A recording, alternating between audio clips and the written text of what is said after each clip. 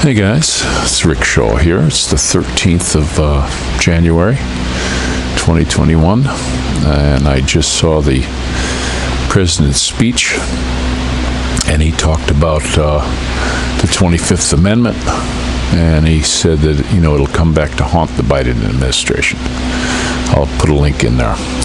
So that tells me that's it. A lot of the information that's coming out is false, and it's just looks to me like it's a done deal. Looks like Biden and Harris are going to come in, and boy, just wait at all the stuff they got planned.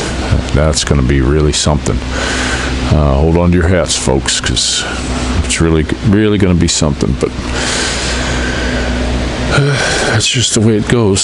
So it's coming from his own mouth, guys. So I don't know what to tell you. Don't know what else to tell you. But it's a chilly morning. We're still into this cold front. I can't remember the name of the weather channel. I'll have to see if I can find that and put it in the link too.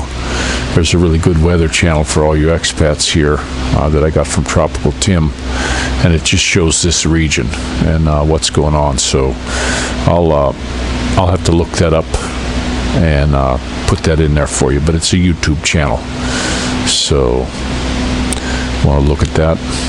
Everybody in the house is still sleeping. I've been watching some stuff on YouTube, but it's like, once I saw that from the president, there's no sense in looking at all the rest of this stuff. They got that guy from England. He's getting on there and spouting all this stuff. I'm starting to not buy him at all. Too much pie in the sky stuff. And I think we got hit with a boatload of disinformation. I do believe that the Don got gypped for sure. And that a lot of us folks who went out and cast our ballot got screwed, plain and simple. That's just all there is to it. There was just too many of us, and they got us. They did a heck of a job. That Democratic Party, they did a heck of a job, and they steamrolled us for sure. So I don't have too much else to say. If I think of something, I'll make another video later. But y'all take care. God bless. And this is Rick Shaw out.